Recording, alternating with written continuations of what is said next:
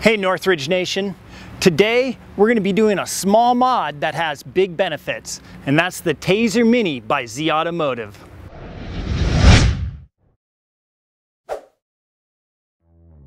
And welcome back to the Giveaway Gladiator build series, where we're building this awesome 2020 Hydro Blue Gladiator, and we're going to give it away. Now, if you've been watching our videos, you see that we've been doing all sorts of really cool big mods to this Gladiator. That big lift, those big tires, those big axles. Now we're going to do a little mod in the form of a Tazer Mini by Z Automotive. And this little mod is going to tie all those big mods together. Now, when you start messing with newer computer-controlled vehicles, you've got to let the computer know what's going on. So you've got to tell it that you've added bigger tires, that you've changed the gearing, heck, that you've even changed the axles, and we need to get rid of that FAD, that front axle disconnect. And the Tazer Mini will allow you to do that. It's just a little box. It plugs in place of the SGW module, the security gateway module. And well, yeah, it's easy to do. Let's show you how to install it, and then we'll go over all those features. So as I said before, the Tazer Mini goes in place of the SGW, or the security gateway module, and that is located right behind this panel under the dash. Now, to get at it, you don't have to pull this center panel right here, but it does make it easier to get your eyeballs in there so you can see what you're doing. So we just grab a hold of the bottom and give it a good yank.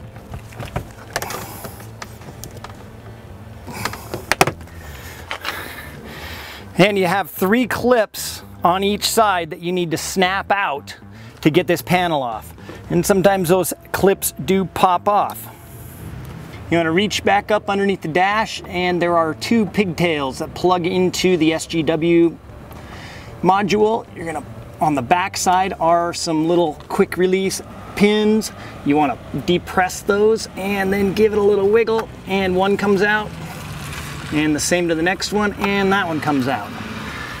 And these are the plugs. Now we can plug our Tazer Mini in, and don't worry which one goes where, they only fit one way.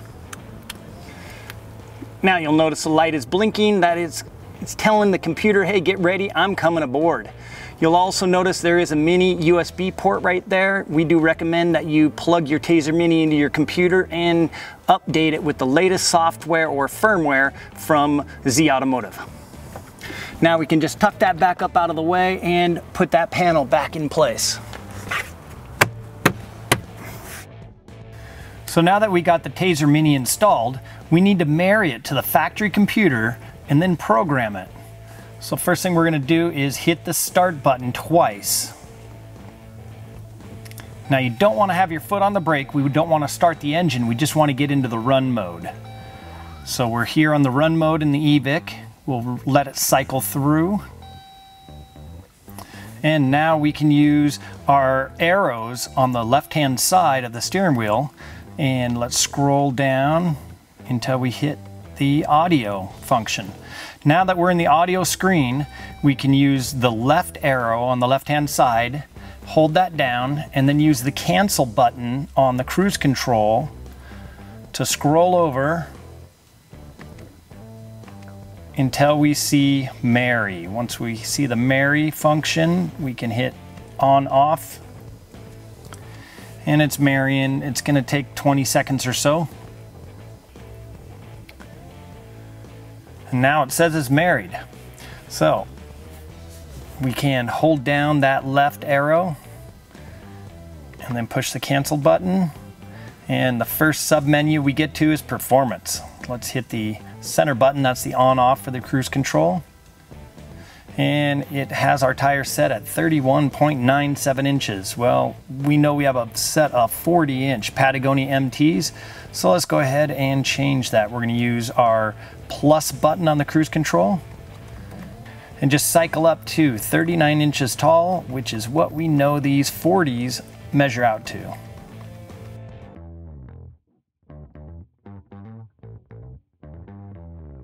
There we go, 39.1 is as close as we can get.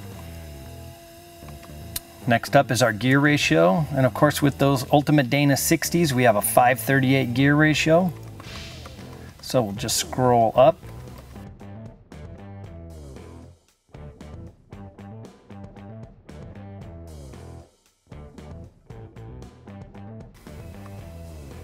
and 538. Now our next function is the low range in the transfer case. This is the factory 2.72, but let's say if you wanted to swap in a Rubicon transfer case for that 4:1 ratio, you can change that setting here. Next up is our TPMS, tire pressure monitoring sensor or system. And it says yes, but we did not put sensors in these 40-inch tall tires, so we're going to tell it no.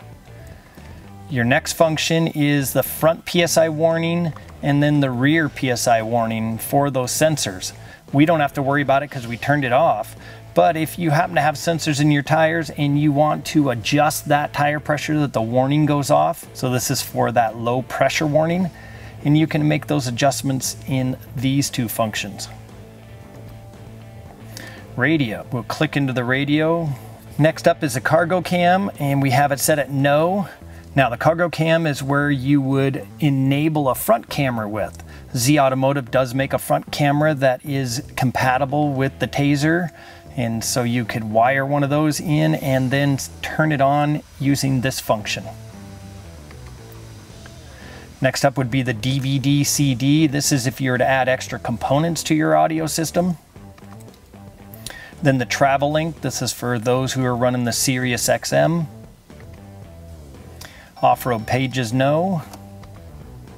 Lighting, so the lighting submenu, this is where we have daytime run lights, type USA, that is the daytime running lights on, but you can get them to drop out during certain functions. You can also change it to Canada, which is daytime running lights on all the time, or off.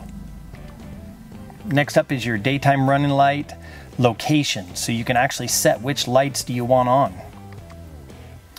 And then our daytime running light dropout, and we have that set at yes. This will turn your running lights off when your turn indicators are on. Fogs enabled. Well, we don't have fogs in this rig, so we're going to tell that no. Fog dropout, it doesn't matter for us. One touch. Now here's your halo enabled, and we have no. That would be if you swap a set of factory LEDs and want to enable the halo. LED headlamps, we do have those JW speaker LED headlamps, but we do not have the factory ones. LED fogs, no. LED taillights. The taillight is the USA. LED front turn. Trailer tow package, which this is a max tow package, so we're just going to leave that enabled.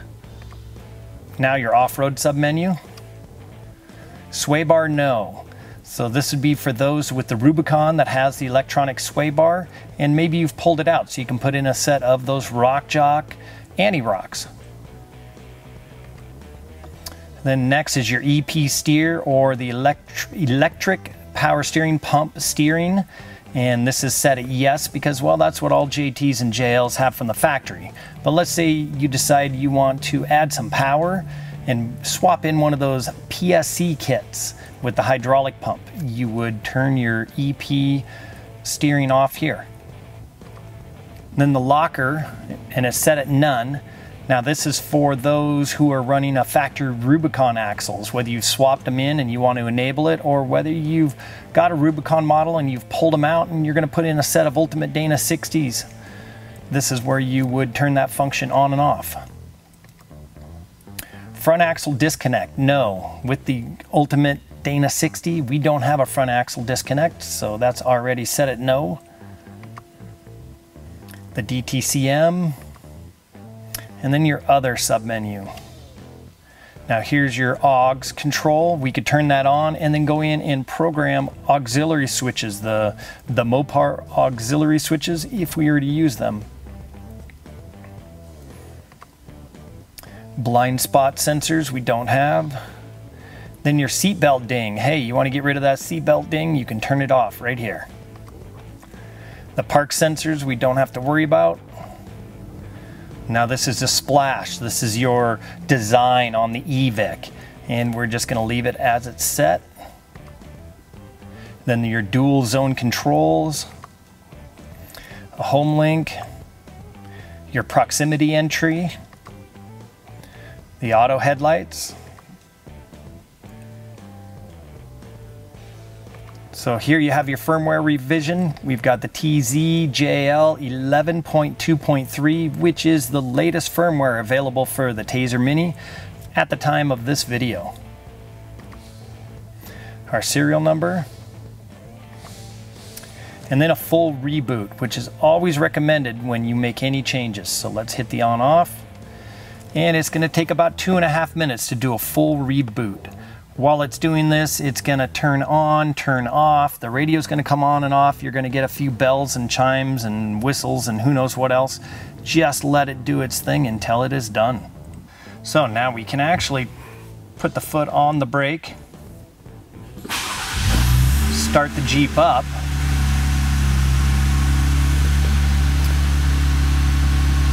and now we can go into our live functions. Using that left arrow key again. There's our light show, in motion on. This would be for the in motion navigation.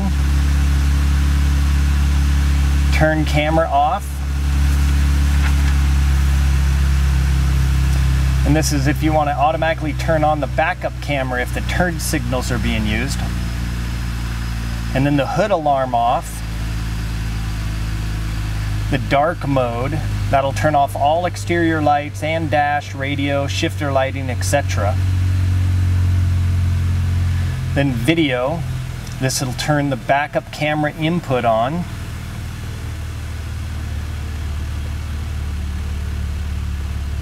And then it's showing us our vacuum. We've got 12.5, 12.7 inches. We can actually time our 0 to 30 times. And here's where we can start our 0 to 60 timing. And now here's a winch. You can actually go in there and set your engine to run at a different RPM if you're planning to do some winching. And we're right back through. So that's our live function. And we'll turn off. So that's our live function. One of the things we really like being avid off-roaders, we love the ability to adjust that engine RPM for the winch. So if you are on a trail and you got to do some winching, you don't have to have your foot on the gas pedal. You can just hit that winch RPM and run the RPM up a little bit on the engine. Now, a quick word about light shows. You saw the light show earlier. Now, let's go back into our run mode.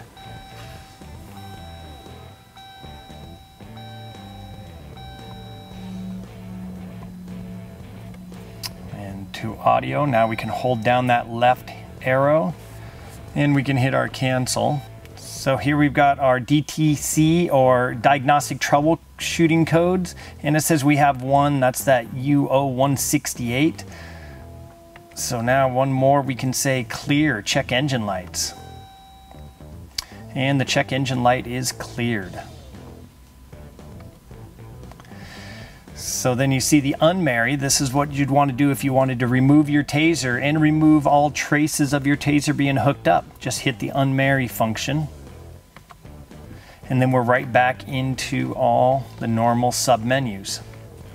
So with the light show, the Tazer comes pre-configured with 6 light shows right out of the box, and then you can do 3 more, make your own light shows.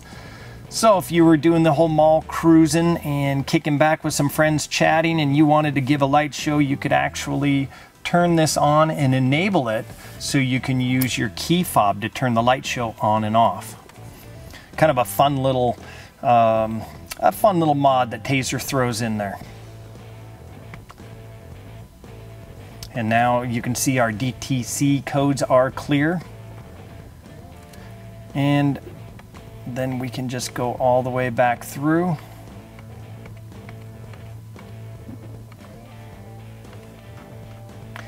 And full reboot. Anytime you make any changes, you'll always want to do a full reboot. Then we're just back to the standard EVIC display. and you can scroll back to whatever you need.